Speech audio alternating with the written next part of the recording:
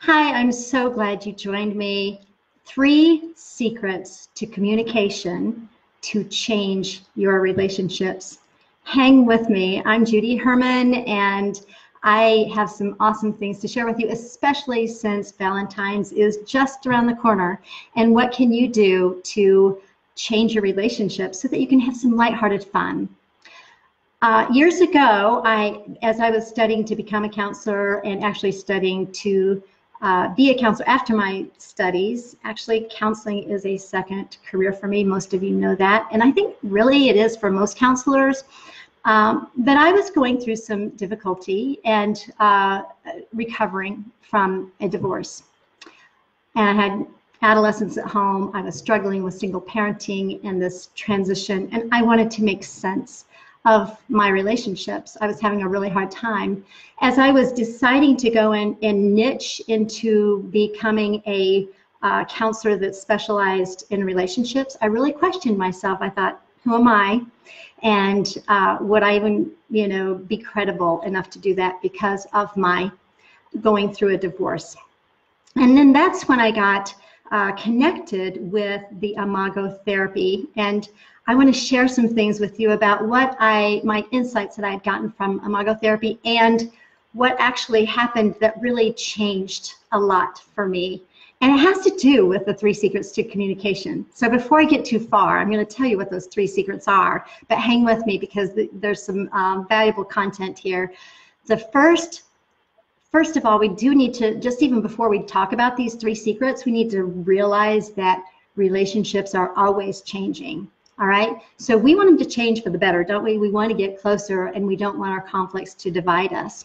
So the 3 things are: the secret to positive interaction is the first secret. The second secret is the secret of pondering awareness. And the third one is the secret of a curious attitude. Now, going back to my experience, because I was new in private practice, and I had a decision to make. I decided to take an invitation.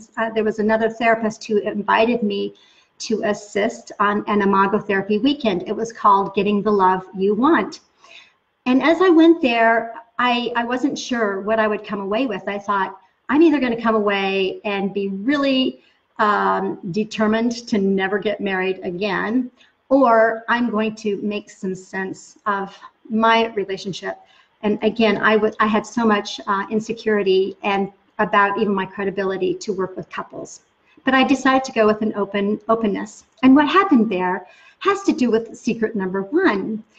At the beginning of the retreat, and I was signing couples in, you could see the tension on their faces. And this is a room full of maybe 30 or more couples. And you could see it, you could feel it. And that later in the week, something happened, or later in that weekend, it was just a 2-night thing. But that's where I want to share with you at the end what actually happened that just opened my eyes, and I just sat in awe and wonder. But the first thing is the secret of positive interactions. And I saw that difference between the negativity and then what happened later in the weekend. The secret of pondering awareness is number 2. Pondering awareness, we need to know our own bodies. We need to know the adrenaline, and what happens when we're under stress, or what happens when we're panicking. For me, I'll get a cotton mouth, or my hands will get sweaty or clammy, and my heart starts racing. It's good to know your body and to ponder what it is that triggers that so that we can be aware of that. And the third thing, so we've got secret of positive interactions, secret of pondering awareness, and then we have the secret of a curious attitude, being curious rather than judging what our spouse or our loved one is thinking or what their motives are. So having this curious attitude. Going back to the positive interactions, John Gottman talks about the ratio to even balance it out, positive to negative interactions, whether that's thoughts, whether that's actions, whatever it is that you're thinking or doing. It is actually 20-to-1. But I went into my I just got this little, it's like checkers, but there's only 14 of these.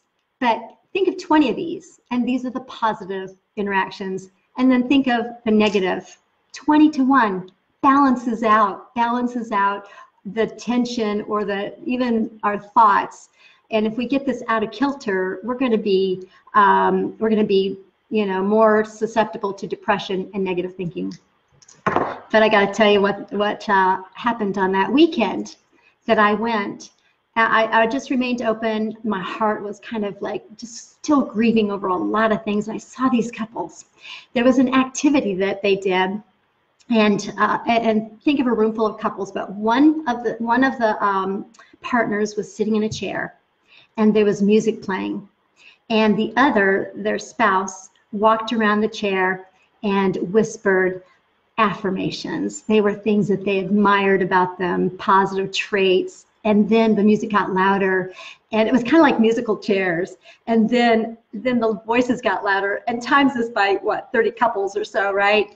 And then by the end of this exercise, and the music got louder and louder, and they were shouting praises. They were saying, "You are wonderful. You're the best spouse I've ever had. You are awesome." So what that did, it just really touched me, because what happens in conflict, we do the opposite with all that adrenaline rush, right? Our bodies feel it.